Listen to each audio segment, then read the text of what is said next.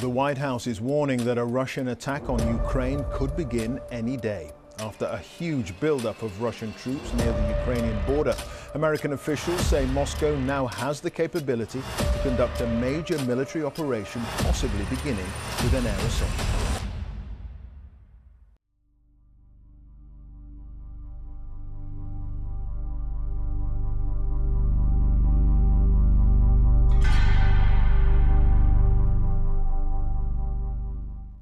Alright, ladies and gents, the date today is Thursday 27th of January and I've officially made my decision.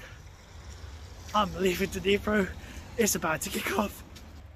Obviously this video will be released quite far into the future when it's already happened, but this is the process and my experience of leaving a country in war. Let's get into it. So essentially, I've just left the Sport Life gym where I've been training for the evening and got a piece of news and realised, yeah, I'm gonna make the decision to leave. And the lift is a bit noisy. The lift is a bit noisy. Yeah, so we're out of the lift now, and as I was saying, I've gotten a piece of news and determined that the safest course of action is to leave Dnipro ASAP and let this cool down, because the embassy people are saying that we're currently on amber alert at the moment, and if it goes to red, it means danger, danger, danger. So that means stopping all flights, and you know, it's wartime, baby. So obviously the best course and the safest course of action is to leave ASAP, or as soon as I can. Obviously we're still waiting for, obviously we're still waiting for a statement from Medlink, a statement from DMI, the uni, but you know, time to make contingency plans. I was, you know, skeptical of this ever actually happening. You know, it was just Russia flexing their muscles. But it seems that it's going down that way. So, you know, I never thought I'd say this, but time to flee a country going into war. Yeah, so obviously this video is going to be recorded over a number of days, weeks, and you know, just to see what would happen. But yeah, let's see what happens. Hopefully, don't know when the next update will be. If I think of something, I'll be back, but you know, let's see what happens. Till next time.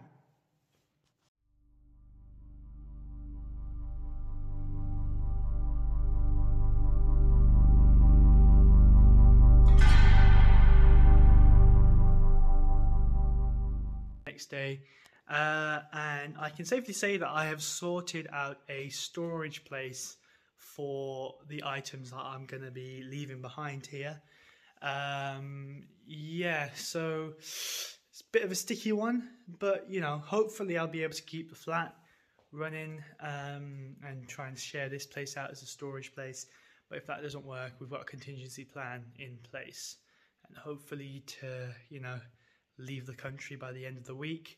But we're still waiting on the official statement from the university and the student union, so we'll get on with that. So I've just been sent the address of the storage place, and it's basically what it looks like is it's a flat of some sort.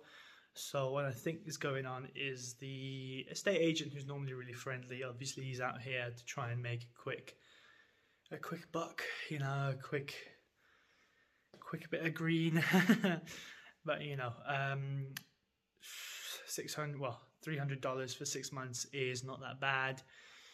I've got the address, so it makes it a bit easier to know where your stuff is. I need to get it all in writing, and you know, make sure none of it goes missing. Hopefully it will pan out okay. Yeah, so countdown to leaving. I wonder how many days are left. I haven't really booked a ticket yet, but hypothetical countdown to leaving. 10 days.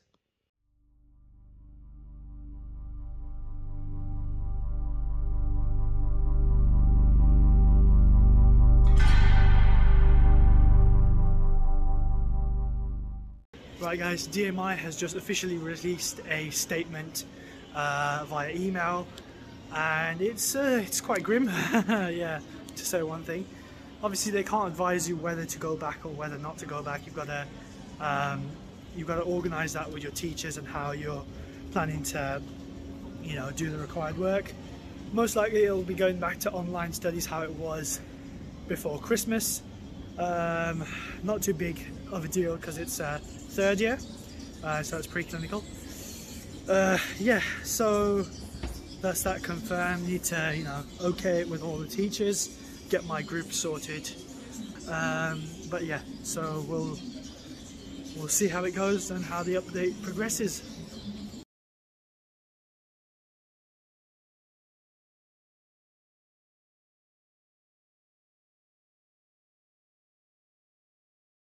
What do you think about, you know, war in Ukraine?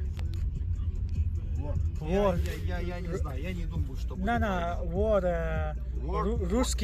Русский Я понял, и украинский. Я не думаю, что будет война. No war. No war? No. А мы пошли в Англию. Вот здесь war. Ты сказал нет war? Нет, no war. Потому что это, ну, 99%, 99% no war. Russian, Ukraine. Why? Ну, потому что зачем? Не думаю, что будет война.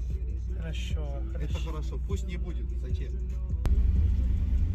I'm going back to England this Friday.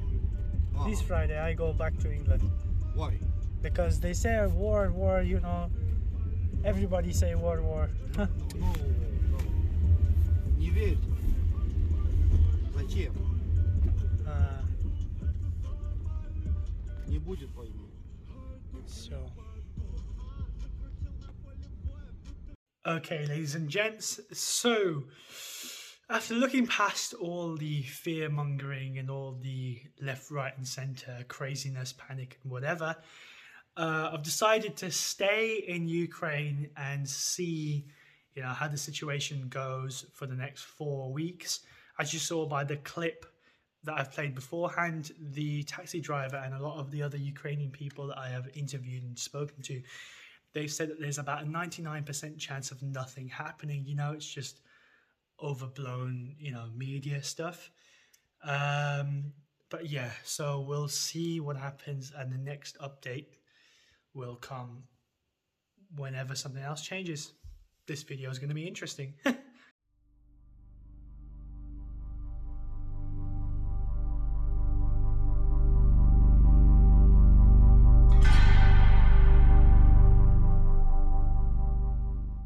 Fresh and awoken, and although this video you will have seen loads of stress levels, you know, jumping up and down, something else has happened again. Sky News has released another feature, whatever, satellite imaging, yada yada, saying that there's more build-up of Russian forces all over the place.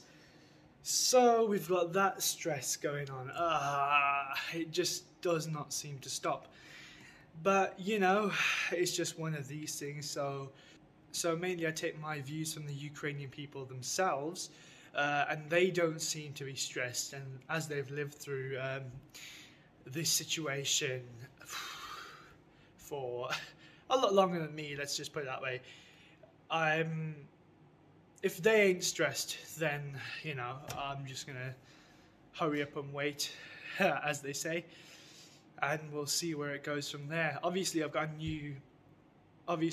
a few other videos in the pipeline. I'm just thinking of a few more ideas, but you know, when this video gets released, it will be it will be an insight. Let's just put it that way, you know, into living with the precedent of war over my head.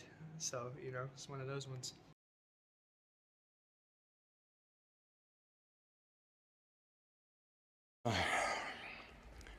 Я хочу еще раз все-таки подчеркнуть это. Я говорил, но мне очень бы хотелось, чтобы вы меня услышали все-таки в конце концов и донесли это до своих читателей, зрителей и пользователей в интернете.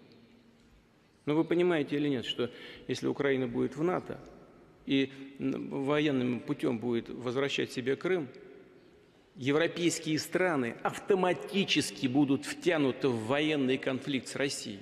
Конечно, потенциал объединенной организации НАТО и России несопоставим. Мы понимаем. Но мы также и понимаем, что Россия одна из ведущих ядерных держав. По некоторым компонентам, по современности даже многих опережает. Победителей не будет. И вы окажетесь втянутыми в этот конфликт помимо своей воли. И вы даже не успеете глазом моргнуть, когда будете исполнять пункт 5 Римского договора. Господин президент, конечно, не хочет этого развития. И я не хочу. И я не хочу. Поэтому он здесь и находится, и мучает меня уже 6 часов.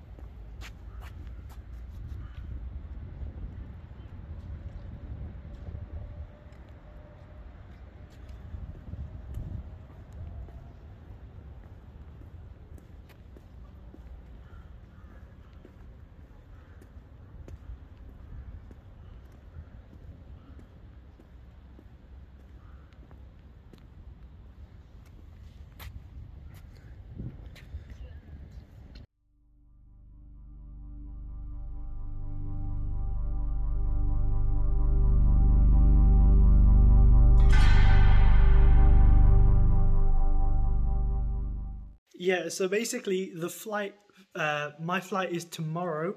It's been pre-booked for about a week now. And literally it's the day before, well, the evening before my flight. And news has come out that Ukraine is officially on the red list, which means it's time to run, it's time to leave, abandon ship, etc., etc. Yeah, it's time to get out of here, I guess. Oh dear, what a mess. Bags are packed, ready to go. Let's get out of here.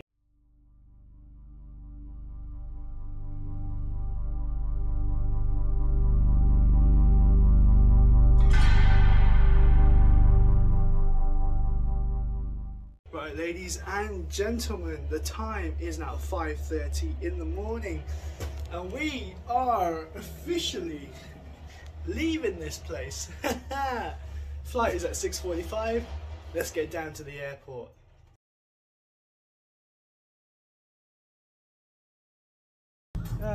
Что ты знаешь война? Война Здесь? Да, Да? Мы все будем умирать. Это здесь не про безопасная война. Не знаю. Не хорошо? Чуть-чуть. Чуть-чуть. Okay.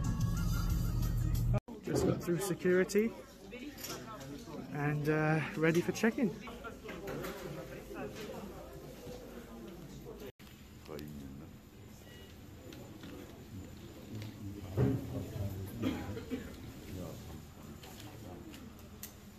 The door's up. Oh no. Oh dear. Hold on.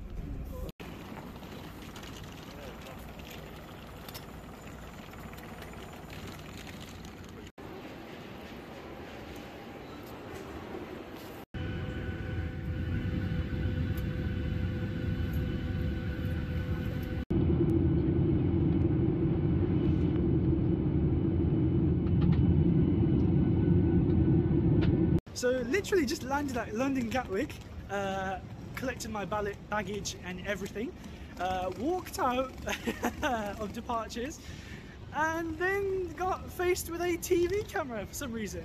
I got asked a couple of questions, and I was not expecting that as my first experience back in the UK, but you know, we move. Student has just returned from Ukraine because of the threat of a Russian invasion. With heightened tension in the region after the build-up of Russian troops at the border, all British citizens have been advised to leave the country as soon as possible. Haider Ali from Saltley had been in Ukraine studying medicine, but he returned home at the weekend. He's been telling me exactly how he made the decision to get out.